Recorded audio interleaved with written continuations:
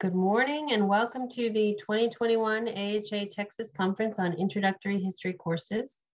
I'm Julia Brookins, Special Projects Coordinator with the American Historical Association, and I organized this series of events. I'm happy that we've all been able to make it online today to hear our panel on the subject, A Return to Humanity in Teaching, with Stephanie M. Foote, Daniel McInerney, Tomiko M. Meeks, and Amy Powers. So before we begin, a few logistics. All participants are muted. To submit questions, use the Q&A function. The chat function will not be accessible to attendees, but we will use the Q&A function. The presenters will present. You can submit questions throughout, and then we'll address them at the end of the presentations. We hope to address all of them, but we will also try to keep us to time. So we might paraphrase or combine questions.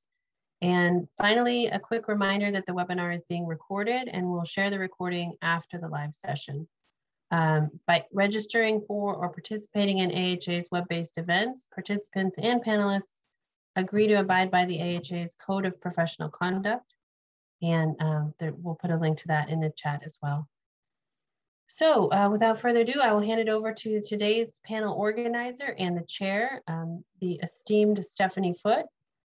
Stephanie Foote is the Senior Associate Vice President for Teaching, Learning, and Evidence-Based Practices at the John N. Gardner Institute for Excellence in Undergraduate Education. Thank you so much, Julia. I appreciate the introduction, and thanks to all of you for the opportunity to share this time together in this virtual space. We're so glad to be with you today. So we have a filled hour, and we're very excited to have an opportunity to share with you some of the things that we've been doing over the last year, 18 months plus, in terms of making changes to our own pedagogy and practice in our courses. We thought we would start with a brief introduction, so I'll talk a bit about the foundation and premise of this return to humanity in teaching. Then I'll turn it over to our panelists, Dan, Tomiko, and Amy, who will be sharing some personal examples from their own introductory history courses. And then we'll have an opportunity for some questions and answers. But as Julia mentioned, we invite your questions throughout the presentation, so feel free to put those in the Q&A area.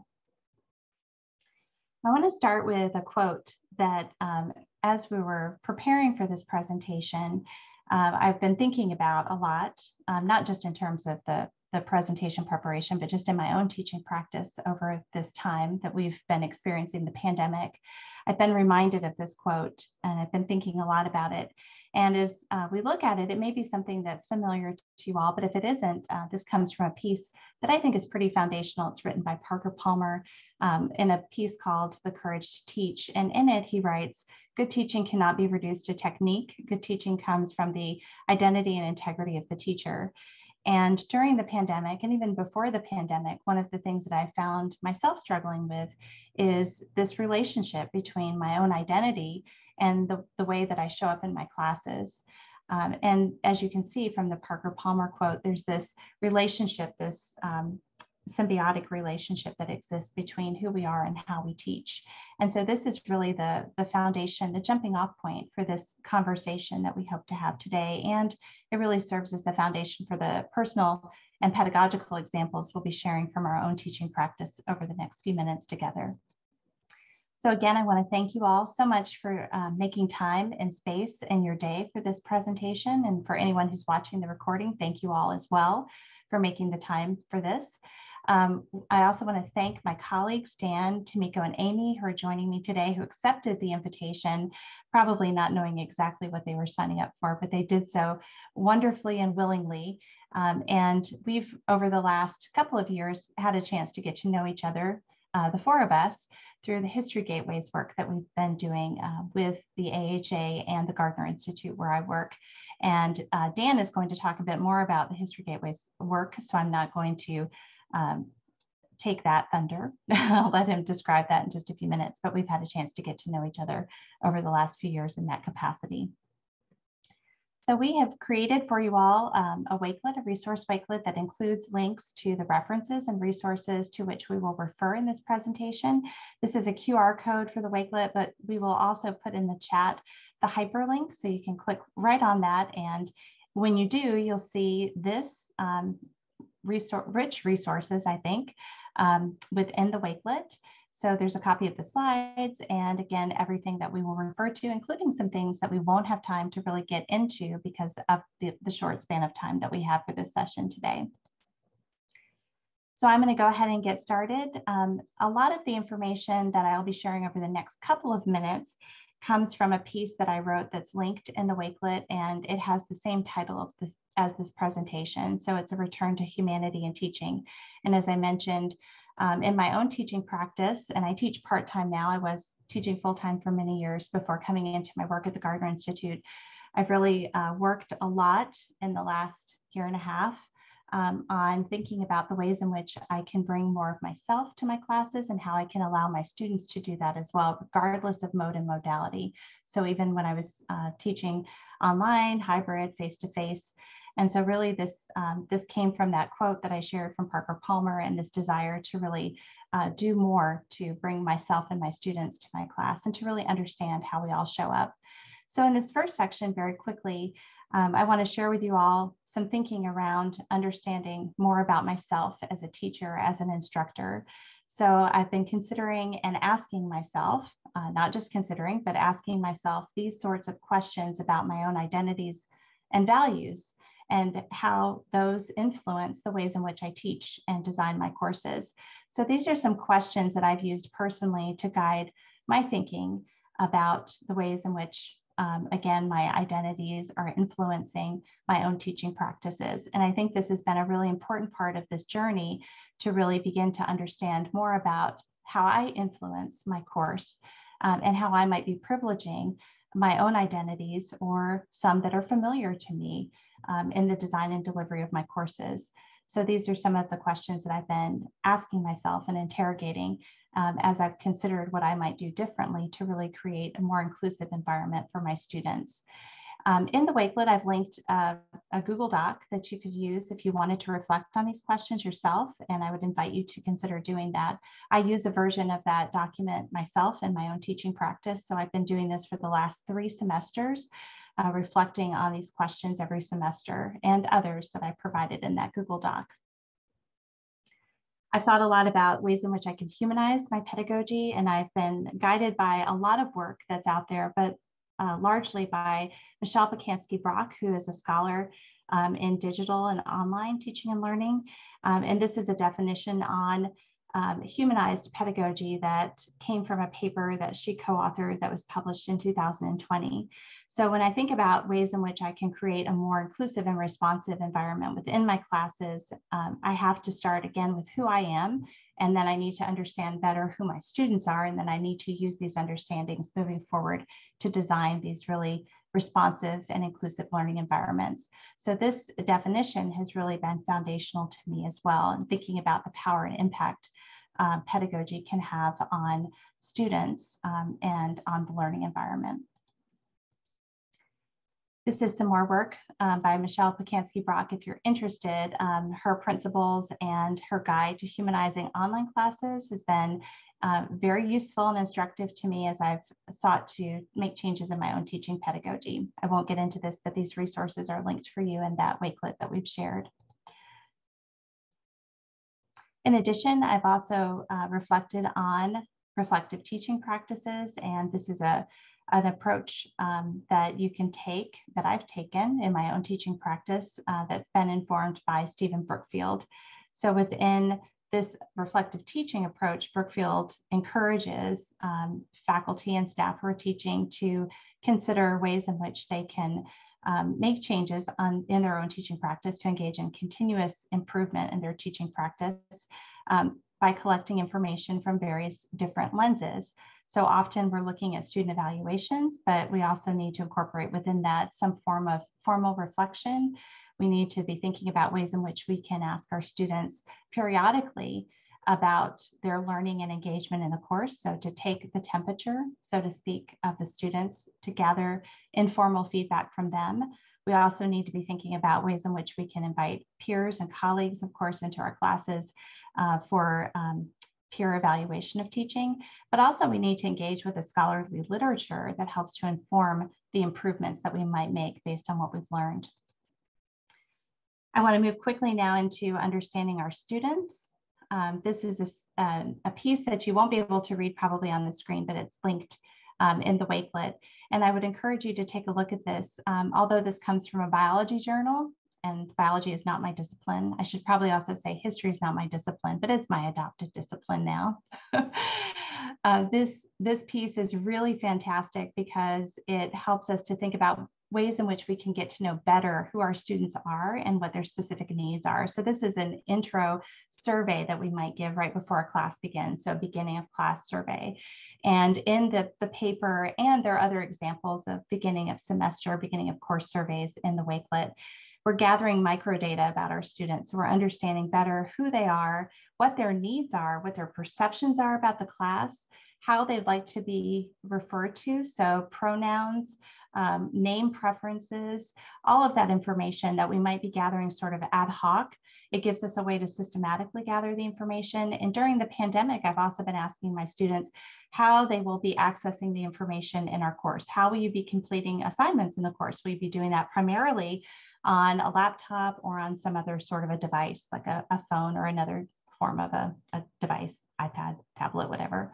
This has been really important because I've been able to think about and structure aspects of the course to be responsive to the ways in which the students will be interacting with and engaging with the information.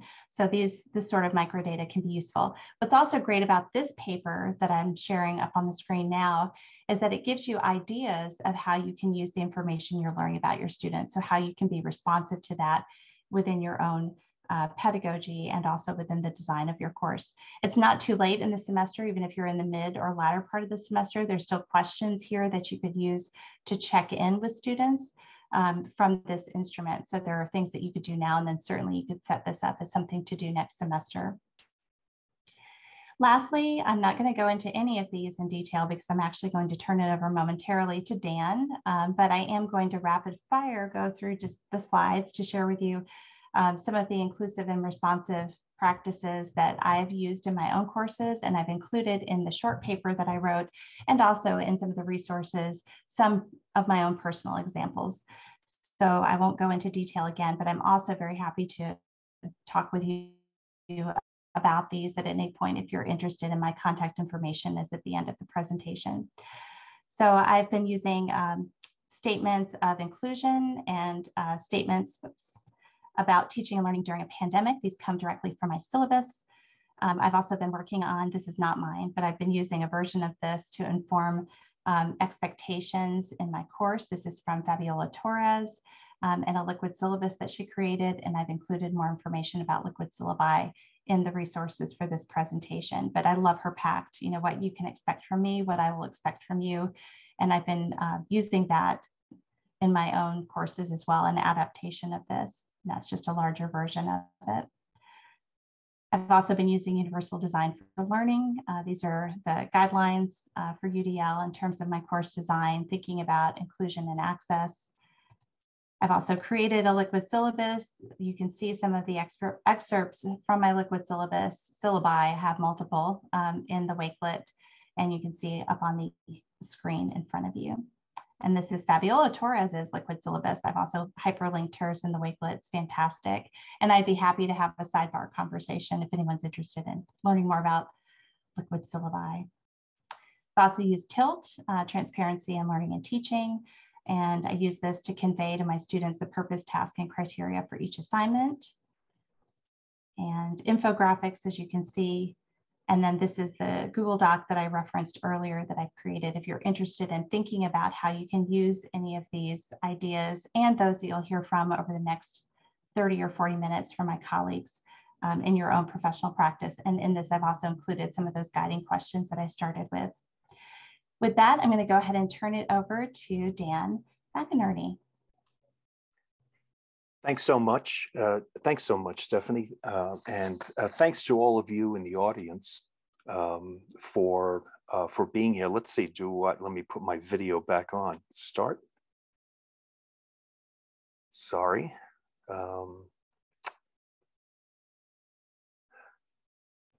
We can see you, Dan. You can? Yes, we Okay, can. sorry, I'm sorry.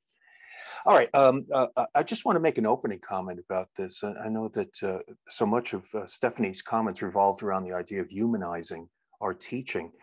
I have to think, and especially since March of 2020, so much of my thinking about the classroom has been the way in which I've been socializing my teaching, trying to think less about myself and putting myself in the position of the students. How are they seeing this course?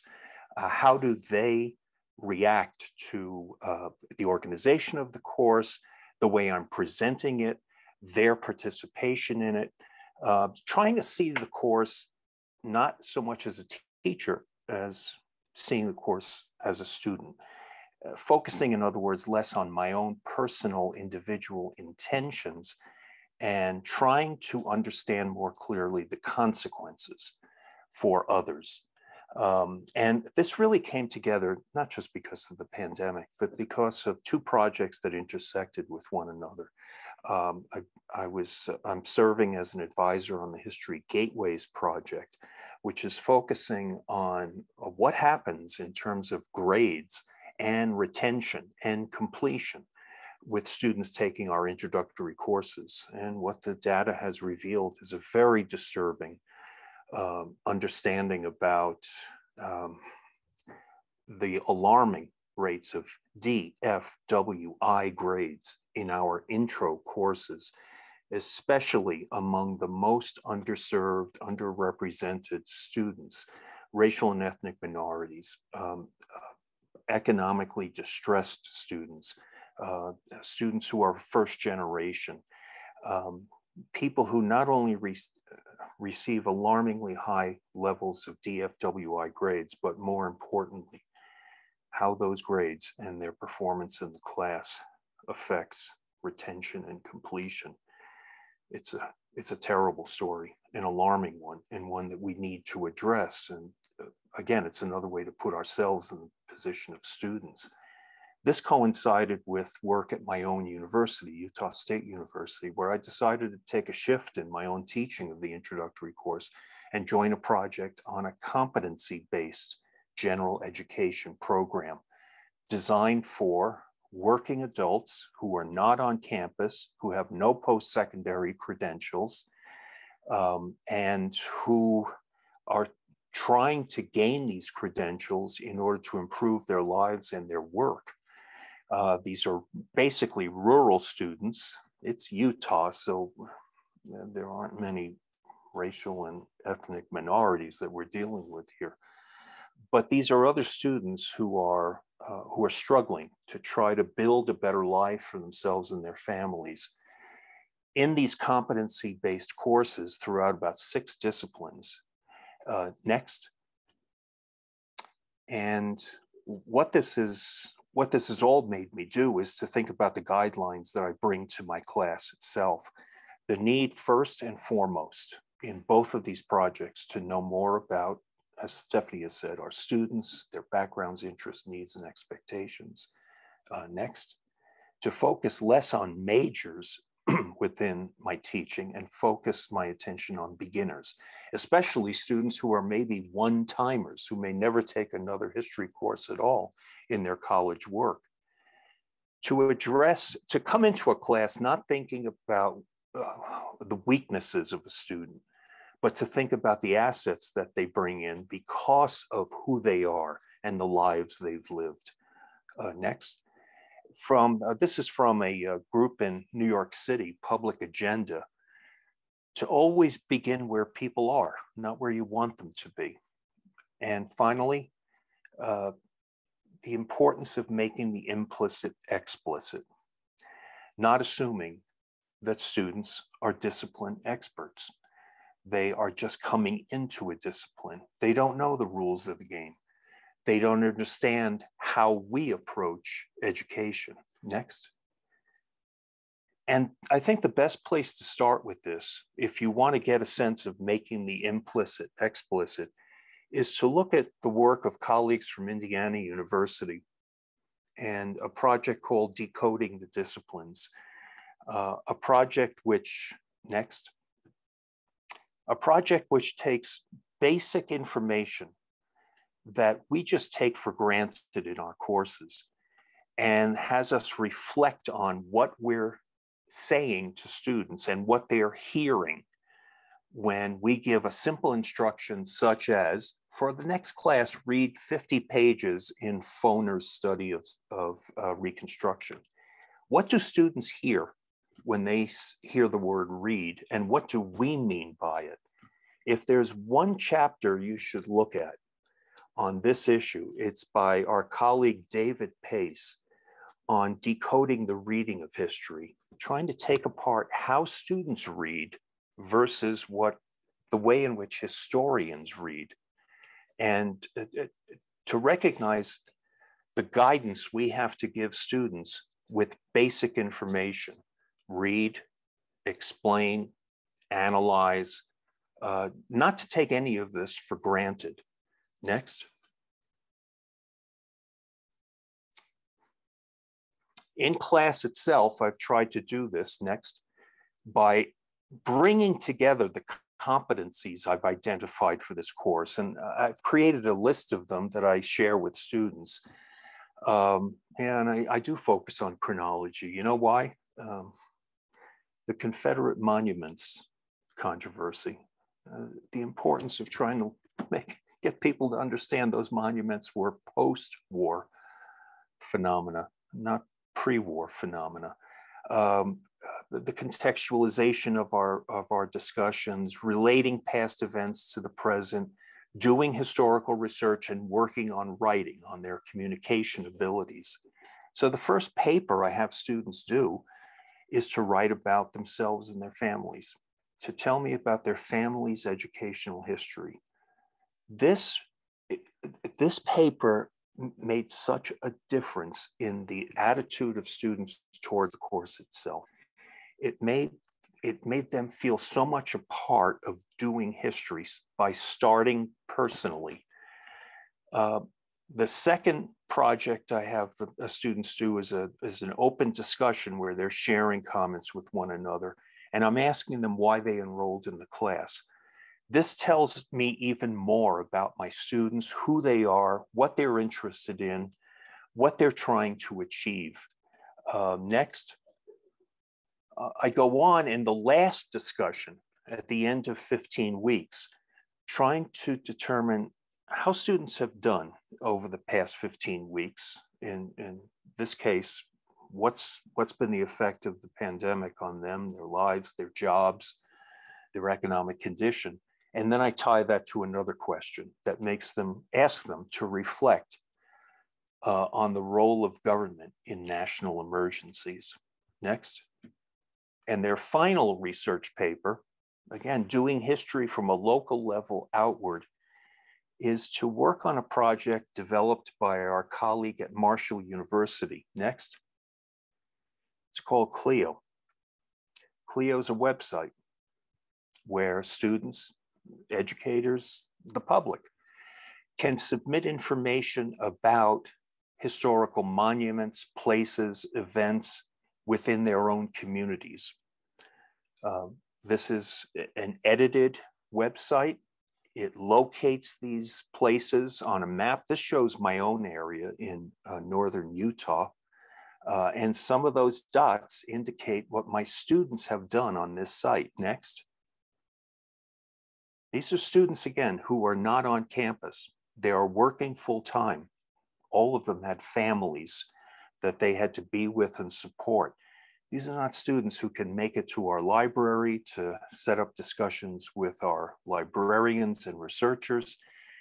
So I'm focusing their notions of history on their own community to let them understand the richness of where they live. And these are just some of the topics they've picked that appear on Clio now. The other advantage of this project is that it gives students a broad audience. They're not just writing for me. They know they're writing for viewers, not just in the US, but around the world. They are so proud of these achievements, so proud that they can bring knowledge of their community to others. And they get such experience in basic research methods, not just the kinds of sources they go to, and I'm guiding them through all this, but also encouraging them to engage in interviews, to talk with people, to do oral history, to gather information from others. They're just remarkable projects that students put together with no background in history. And I try to not only guiding them through this, but reminding them of what they're contributing to a sense of the history of their community, their region, and who they're helping to understand the richness of the past. Next. These are just some ways in which bringing together the Gateways Project and the competency-based project, I've tried to turn the roadblocks of our introductory courses into gateways for future educational opportunities. Thanks so much. Thank you, Dan. I think the work you've done is inspiring. I love this idea of turning roadblocks into gateways. I'm going to turn it over now to our colleague, Tomiko Meeks. Tomiko, the floor is yours. Thank you, Stephanie. I feel like that was such a hard act to follow, Daniel. It's so impressive. And so much of what you're doing is also what I do in my work at Texas Southern. And so I wanted to take a little bit of a different track and talk about some of the things that I'm doing in the class to foster bringing humanity back into the classroom. And Stephanie, you talked a lot about identity and thinking about who you are in terms of how that relates back into your classroom. And I spent quite a bit of time doing that because I always think back to when I was in college and like what I needed and the things that I did not have. And I want my students to really feel comfortable and secure in their education and feel comfortable in coming, and talking to their instructors, especially if they're having issues. And so my personal philosophy, I take much of it from Maya Angelou, who stated, I've learned that people will forget what you said, people will forget what you did, but people will never forget how you made them feel. And, sometimes I feel like, oh, that's very basic, but in a real way, that's what students need. They need to know that as their instructor, that you care about them. I mean, I've heard that so many times over and over from my students.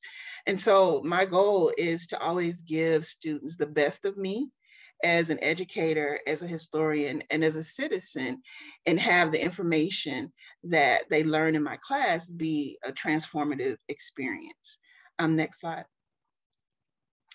So some of the ways that I try to foster student and faculty connections is at the beginning of the class, especially in my online classes, I will have students introduce themselves, and they will do a video where, because a lot of times they're not seeing each other. My classes are asynchronous, so they never see each other, but they record themselves. They tell the class a little bit about who they are, what their interests are, and why they're taking the class. And I always have to prompt them to say, it's not just because it's required. We all know that it's required. Why else are you interested in taking the class? And what do you feel like needs to be focused on when you're studying history? I also encourage them to make connections through GroupMe. And I have a virtual cafe that I set up inside of our learning management system, which is Blackboard, where they can, talk with each other. They can ask me questions, but I always tell them, do not put any personal information on there. If you have something personal in nature, that you need to contact me directly. And then we have a TA that sort of floats around through all of our instructors. And I have the TA come into the class. We'll do breakout sessions like on Friday. My classes are Monday, Wednesday, Friday. And so usually Monday and Wednesday are devoted to lecture, but on Friday, we'll take that time to break out into breakout sessions, and students will bring in whatever they're working on that particular week, you know, for more guidance. And that is really working out well this semester, because I have an additional person in there, and students, you know, sometimes they feel maybe a little intimidated coming to their instructor, right? And so that's sort of a soft cushion for them, having the TA there. And then I also have the TA sometimes lead a lecture, and the students really respond well to that also. And on Monday, what I try to do is, in my face-to-face class, we have a class meeting. And so I'll talk about, we'll do like housekeeping things if students had questions from over the weekend. And I will also take them through whatever the assignment is for that particular week. And you talked about like Daniel, you talked about making the implicit explicit. And that's one of the things that I've really sort of tried to hone in on over, you know, the course of this last decade that I've been teaching. Because when I started teaching, I was just like, oh, everybody knows how to do this. And I was quickly proven wrong, and that students needed more guidance. So I will, when I set up their assignments, I give them literally everything that they need, from the sourcing guide to whatever readings or websites that they could go to. I give them templates, they have an outline, because I don't want them to feel as though, you know, they're lost or they don't know what to do or how to do it. And we'll take time and walk them through exactly how something should be done. But I also tell them that I'm never looking for perfection. And I give them my own examples of things that I'm working on where I may have missed, you know, putting in a citation correctly, to show them that it's okay, right? My whole point is that you're trying and that you're working towards meeting a specific goal, learning a particular skill.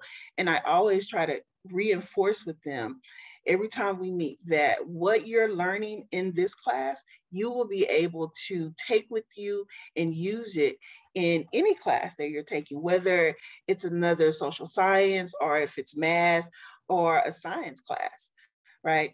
And then also I allow students to give me feedback. And so an example of that was this semester. I was looking and noticing that, you know, some students weren't turning in their work. And so I just asked them one day, like, what's going on? And they were like, Professor Meeks, your assignments, they're crazy, they're hard, like, we don't get it. And so I said, okay, I'm kind of sort of understand that. So what I'll do, and this is my commitment to you, we will come into class and I will set aside time for the TA and I to work with you. When you have questions, we'll be there. But you have to commit to me and to the TA that you're going to do your part. You will read, you will come to class with something prepared for us to go over. And for the most part, that's been working. And Daniel, you talked about, you know, what do students hear when you say read? Well, they hear, I got to read 50 pages and that's it. They like totally zone out. And what I've been trying to teach them is how to do close reading, how to read critically. And I'll bring in some of my books and I'll show them, you know, this is when I'm reading, this is what I do. I annotate everything. I'm writing in the margins and showing them that, you know, this is what you need to do, whether you're writing on what it is that you're reading or you have a notebook next to you so that you can keep track of your thoughts around a particular subject. All right. Next slide, please. So this is just a picture of the virtual cafe that I have set up in the Blackboard. And students, they're using it. They will talk with each other if they have questions about assignments, or sometimes they'll direct those questions directly towards me. But I put it there to sort of give them this sense of accountability, where they need to understand that, yes, I'm here and I'm teaching you and I'm directing you, but you're also responsible for your own learning in a real way. Next slide. And what I really try to foster in my classroom is the idea of teamwork. We're all a team. I'll say to them several times throughout the semester, we're family. You know, the first day that you walked in here, you all were strangers, but we're 9 weeks into the semester. We are a family. And, you know, it's okay. If you have a question about something, ask your neighbor. If your neighbor doesn't know, come to me, come to the TA. Because when we work together as a team, that is going to be what will make all of you be successful in the class. Next slide. And so some other things that I've done in the age of COVID, right, in terms of practicing humanity, is that I started a blog in my classes, and it's focused on social justice issues. And it's a place where my students can connect with other students. I'm on a grant with Howard University, and we're looking specifically at social justice issues. And so I've connected my students with other students that are taking classes in that. And so that's a way for them to connect with people who are outside of Texas Southern, right? And to focus on issues that have meaning for them. And I also try to model kindness and empathy in my classroom and outside of the classroom. And I instill growth mindsets that are premised on student accountability to build their confidence. Because what I've learned over the years is that students have an abundance of issues, and sometimes they're just afraid. I had a student on Monday who told me, you know, I haven't come to talk to you because I figured you were like the rest of my instructors and they didn't care. And I was like, you've been with me how long? You've been with me 9 weeks. You haven't got. He was like, yeah, I finally got it. That's why I came and talked to you. Right. And then also, I want them to know that mistakes are okay because we are all human. Next slide. And my firm belief is that learning is about connectedness. And I want to make sure that my students' needs are met. I really saw that be a problem when COVID initially hit, and we had to make this quick transition from face-to-face to online learning for everyone. And I had students who did not have laptops, they still didn't have books, and they were struggling. And I realized that I had to extend a lot of grace and be patient and understand that, you know, everyone's at a different place, and that, like Dan said, we have to meet our students where they are. And so that just sort of turned on a little light bulb in my head, if you will, that because it showed the disparities between students and that not everybody was on the same playing level. And so I really tried to make a concerted effort to make sure that students have what they need. Next slide.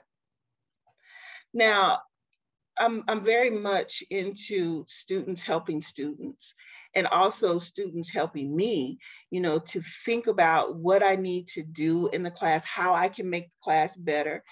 And so one of the assignments that I have students do, and this is towards the end of the class, is I have them do a reflection, and they can pick any assignment that they've worked on during the semester.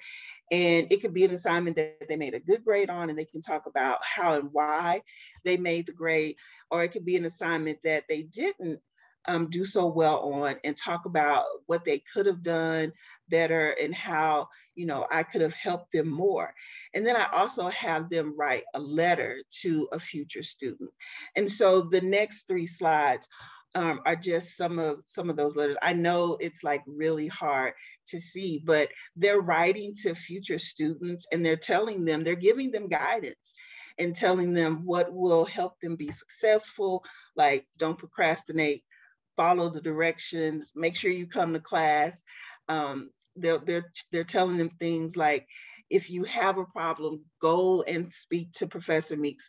She will help you, she will listen, right? And it's all because I want students to know that we are here to help them and to help them be successful, and that they're not in this academic game alone, and that we have been where they are before and we understand. Thank you, Stephanie. Thank you so much, Tomiko. Every single time I spend time with Tomiko, I learn, and I'm so grateful for the examples you've shared with us.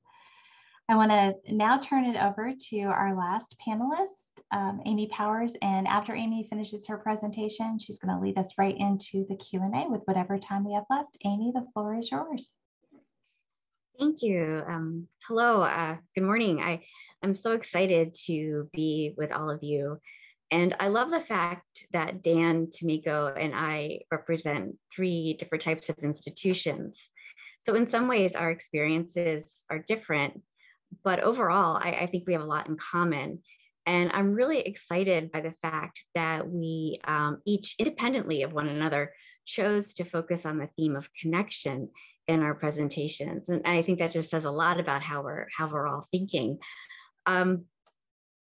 One of the most important things that I've learned in my experience with History Gateways is the importance of creating a sense of community among students. As you've already learned, Dan and Tomiko has said, students who feel that they belong in college, who feel welcomed and valued, are more likely to succeed. And it's so important to make those connections, but between faculty and students, among students, and then between students and their course material. Now, it might seem easy this is an easy task or a challenge to overcome. Just welcome them and tell them that they belong here.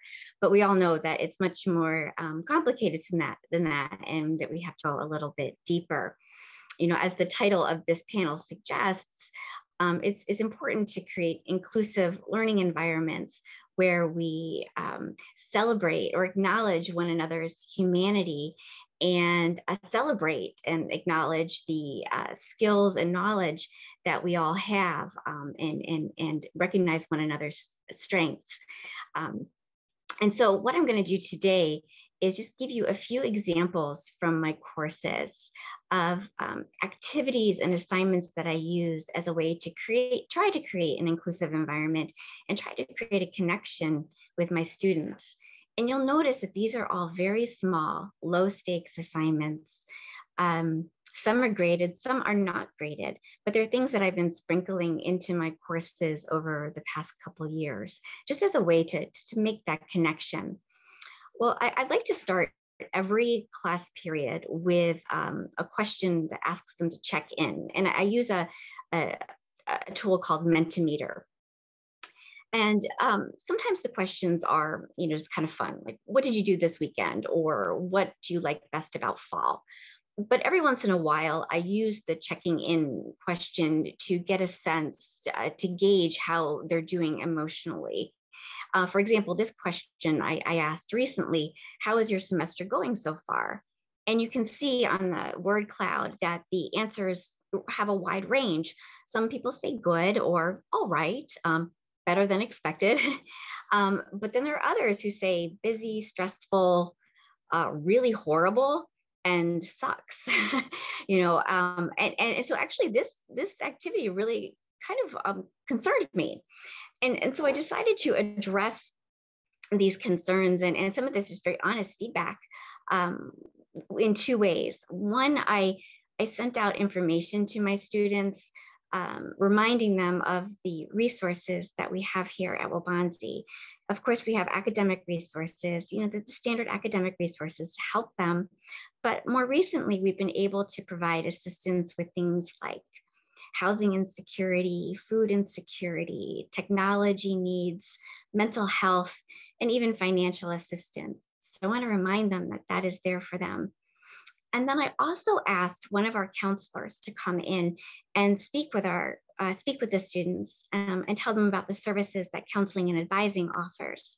Now, our counselors are academic advisors, but they're also trained in social work and sometimes psychology. And so they're able to help students navigate mental health issues and then connect them with professionals that could help them. And I think that's just become even more important in this time of pandemic and health crisis and economic crisis. Oh, next slide, please. Now this question, I was just really heartened by. This is another one that I asked, what are you grateful for today? And I actually took this idea from a Teaching and Learning Academy webinar I attended with the Gardner Institute. One of the speakers focused on this idea of gratitude. And I just thought it was really beautiful. So I thought I would ask this of my students. And I've done this for quite a while now, and I always get wonderful answers. And you can see here, the answers reflect resilience, hope, and an emphasis on things that are really important, like family, friends, good health, a heated house, a job, just really things that are important. And so this is the same group of students that you saw on the last slide, but on a different day and a different question. So this is just a little more uplifting and heartening. You can go to the next slide. Thank you. Both Dan and Tomiko emphasized, the importance of connecting students to our discipline. And it's true, our students are really able to shine when they're able to make connections between themselves and history. And their own history. And so I had this really short, low stakes reflection that I asked them to do towards the beginning of the semester, asking them, what does history mean to you? And I'm often surprised at how candid the students are and how much they share with me. Some students tell me some very personal things, challenges that they've faced or obstacles that their families have overcome. I've put a few quotes up here that I pulled from different student responses, statements that I thought were just really creative or poignant or kind of insightful. And so I like some of the metaphors that the students are using. History is like reading a never-ending book, or it's like family photographs. I just love the one, history to me means identity, and the student is the one who put the exclamation point there. And that's actually a really great statement that we can unpack in class, talking about identity. And the last one, if you just look at that quickly, I love this. Someone wrote about a letter, or it's letters that they have from their great-great-grandmother to their great-grandmother, and that's one of their most treasured possessions. And I just think that's really, really great. And then my very last example of an assignment is I'm asking students to use their prior knowledge and their knowledge of the world and apply that to what we're learning in class. And so I asked the students, if you could propose an alternative vision for the 21st century, what would it be? And essentially what I've done is I've taken a chapter from my world history textbook called Alternative Visions of the 19th Century, that we've been studying that week. But I say, no, let's take a look at the 21st century. What would you propose to change, our world today? And if you're able to look through this, I know the print is very small, you'll just see some really beautiful, insightful ideas, things about healthcare, access to nutritious food, education,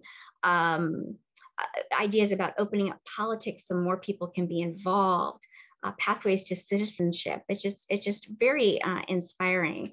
And I'll just end with this. Over and over again, I've realized that this generation of students is well informed. They are engaged with their communities, and they are determined to make the world a better place. I'm not sure of the reason for this. Are they better informed because of social media, or because they have access to information so much more easily than we did when we were younger? or have the problems of the world hit such a crisis point that they can't be ignored. You know, I'm not sure what the reason is, but I am relieved and I am confident because I know that we will be leaving the world in very capable hands. And I make sure I tell them that, you know, because I don't know how often they hear that, but I find them admirable. And, you know, when I'm an old lady, I will feel good that they are in charge. So I will just leave it with that. And please, if anyone has any questions, I don't know if you wanted to have people unmute their mics or if there have already been questions in the chat. But we've got about 9 minutes for questions. So that is wonderful. Thank you so much, Amy. And I do think we have one question in the chat, in the Q&A area. Sarah has asked, what recommendations do you have for making conservative students feel more comfortable in the classroom?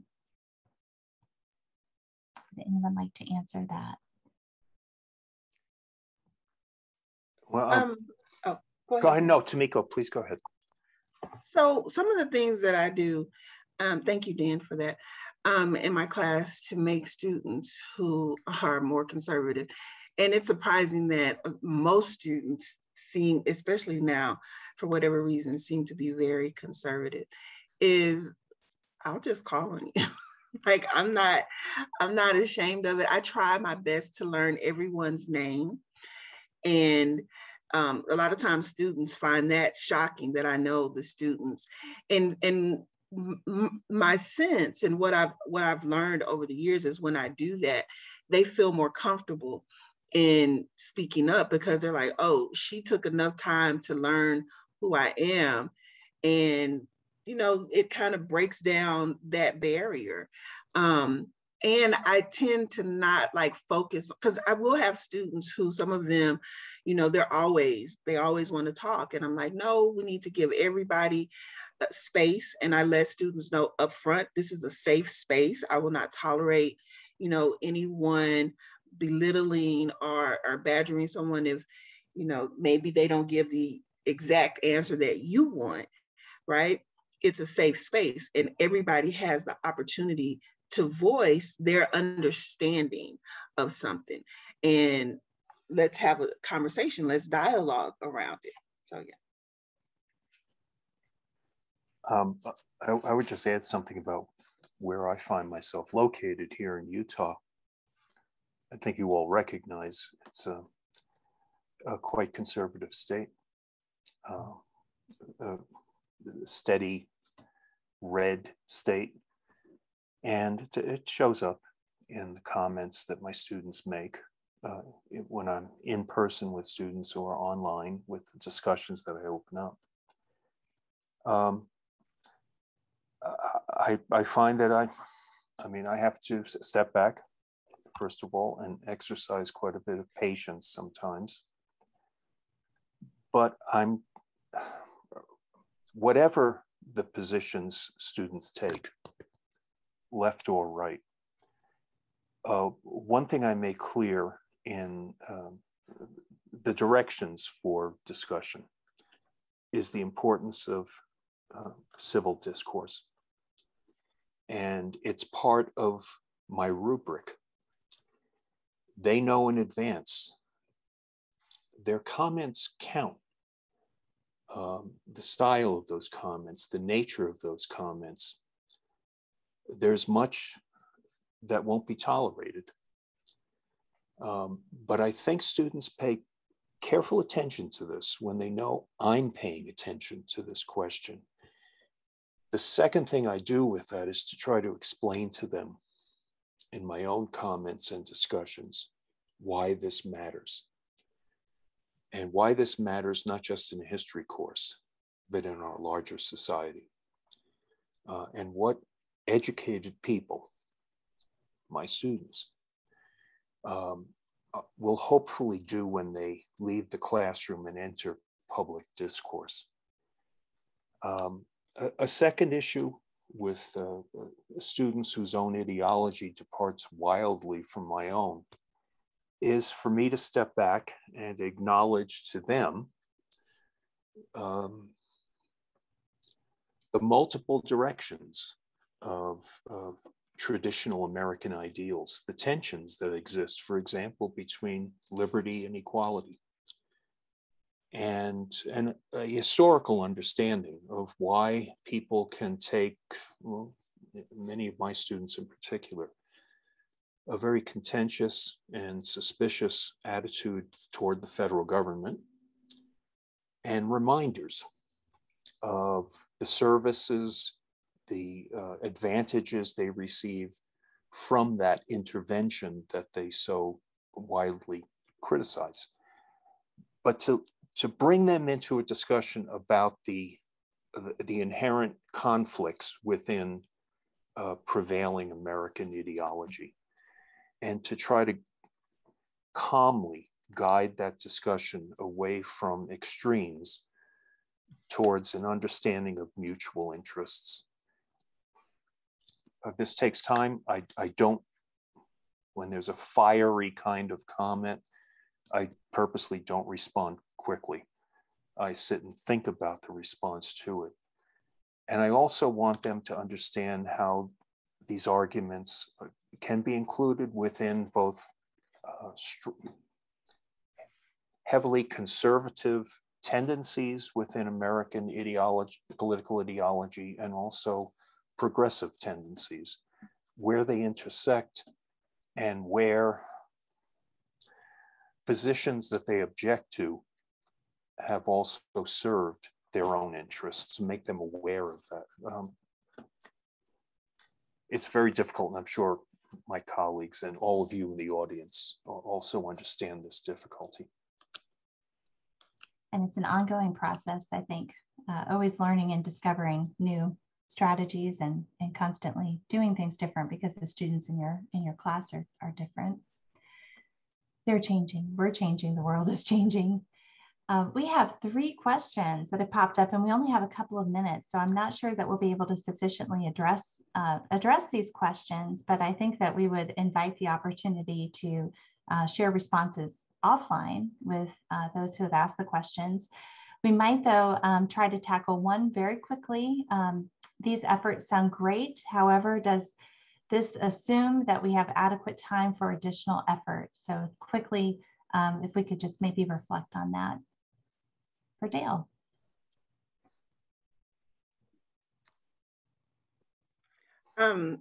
So Dale, yeah, we never have enough time for any of these additional efforts. But I think that, I don't know, and I'll just speak for myself.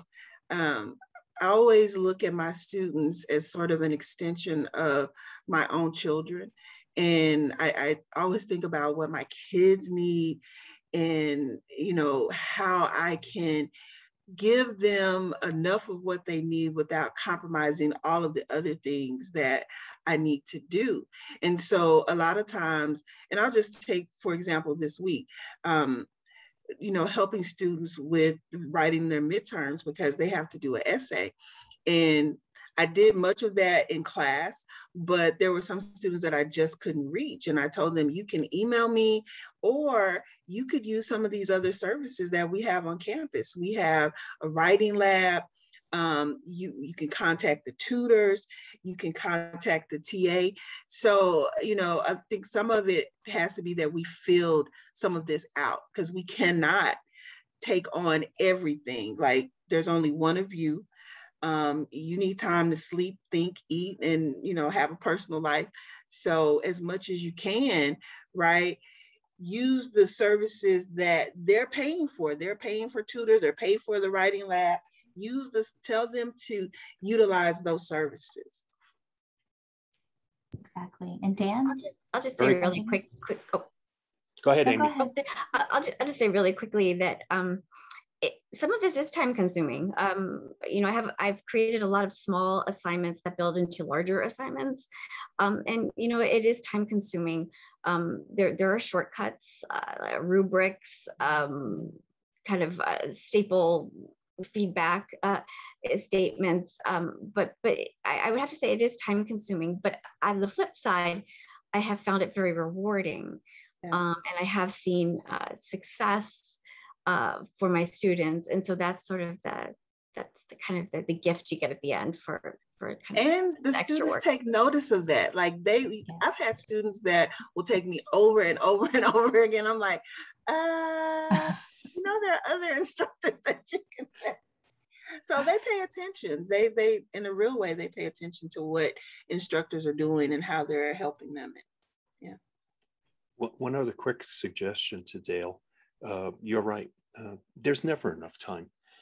But much of this has made me focus back on recommendations from another colleague of ours, Lendell Calder, and his work on the possibility of uncoverage. Are you trying to march your students through all of American history? Is that the purpose of the intro course? Or are these efforts to communicate and connect more clearly with students, leading us to understand maybe the main goal of the intro course is not to get through every event, but to do so selectively, to have this in mind as you begin the course, to be able to edit as you go along, and to respond to what's happening within the classroom itself. Yes. And I'd strongly recommend looking at the writing of Lendell Calder, the topic of uncoverage, as a way of thinking about how we use our time within the classroom. Yeah. You're right, Dan. Like, I feel like I've become the pivot queen. Because like, yeah, you have this syllabus that says you have to go from the beginning of time to the end of time. And it's just not, it's not feasible all the time, right? And I very much believe that you have to gauge your class. If they're stuck on a concept or a skill, I'm not going to go past that until I'm confident that students grasp it, because you're going to need that skill for the next thing. So let's get it together and let's work on it, because content is one thing, right? And we can get through it, but if you're not able to fully grasp what we're doing in the class, it doesn't make sense.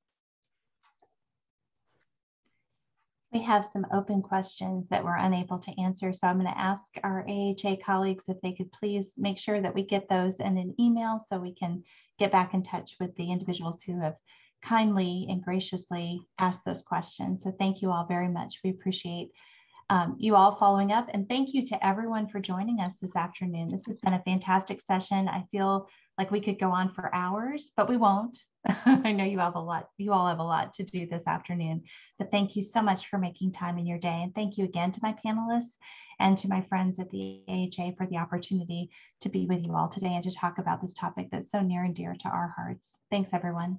Thank you. Thank you.